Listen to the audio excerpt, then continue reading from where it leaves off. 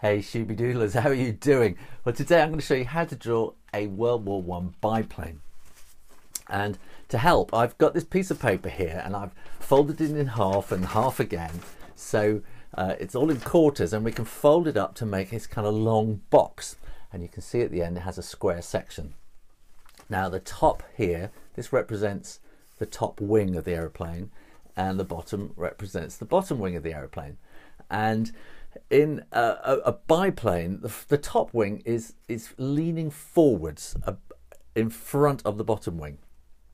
So you get this kind of diamond-shaped rhomboid cross-section pattern. And if you can get this inside your head, it's going to really help you to be able to draw the drawing. But let's not talk about it. Let's do it.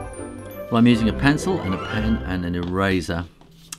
And I'm going to start by drawing a kind of diagonal line like that, and then another going off at an angle like that, and another which is parallel, and then parallel to this one we join them up. So we've got a parallelogram, haven't we? And if this was a box, then these lines would be going straight down and we'd be making a cube shape at there, or a and then we'd be joining that one up there as well, like that. But we want the top wing to be in front of the back wing, so we're going to tilt it slightly like that, so that this will in fact come to about there, and this will come to about there, and we can get rid of all this kind of stuff which is going to confuse us, and that's going to be there like that. So we've got the top wing floating slightly in front of the bottom wing, and you're going to have these spars coming up holding them together kind of like that, and one's going to be underneath there. Now if we find the midpoint along here, it's an optical thing really. Then we want to go parallel with this line here, and this is going to be the bottom of the fuselage, and here we can build an ellipse, which is going to be kind of the metal cowling on the engine cowling on the front of the aircraft, and then this is going to kind of come up to about there, and we'll have the tailplane there. The tailplane will also be then sort of coming out at an angle like that, and that will be hiding kind of around the back there, so you'll just see this little bit like that. So it's kind of like an ellipse going on around the back there. That doesn't quite look parallel.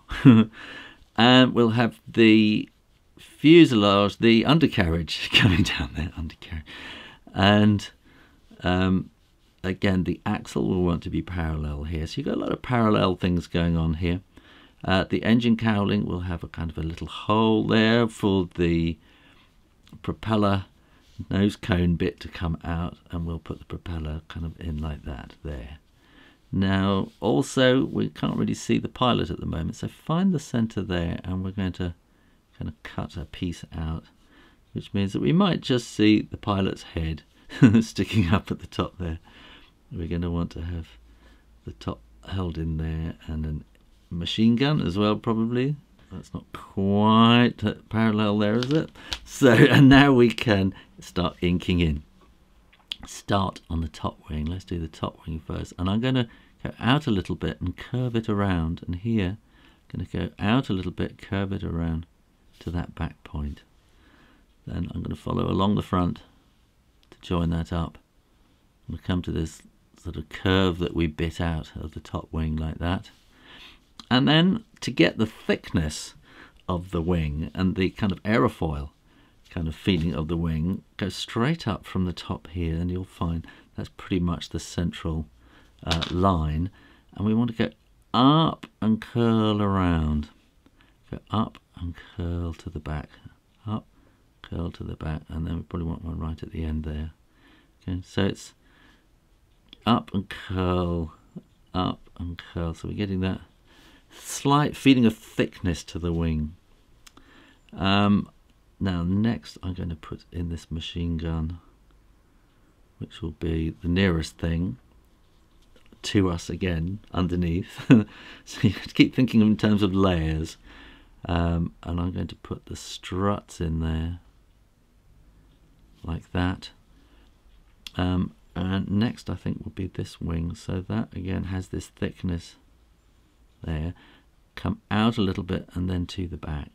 Follow that line across.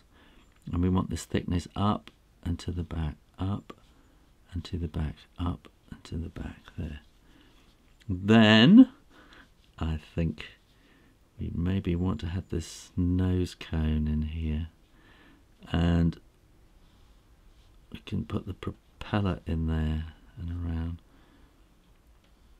And I suppose I should have it sort of going zipping round and round and round and round, have it flying in the air. So we could just do something like that if you want. And I'm going to have this nose cone cowl coming down there, and you maybe see bits of engine and things in there.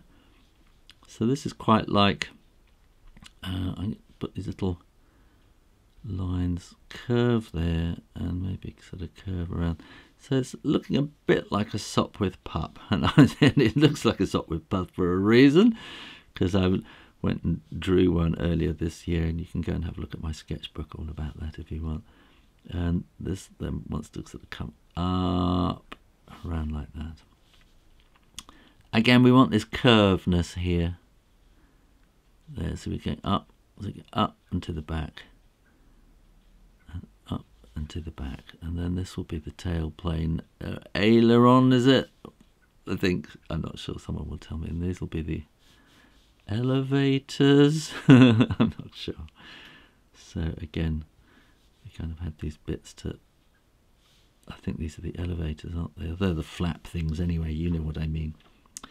And here is a wheel, so it's not quite a circle, it's quite squashed, it's quite an elliptical kind of oval shape, and that's the undercarriage holding it on. So then you can put the axle going through, which will be parallel to the line of the wings there, and then we can put the undercarriage struts there, and then we can put the wheel in around the back.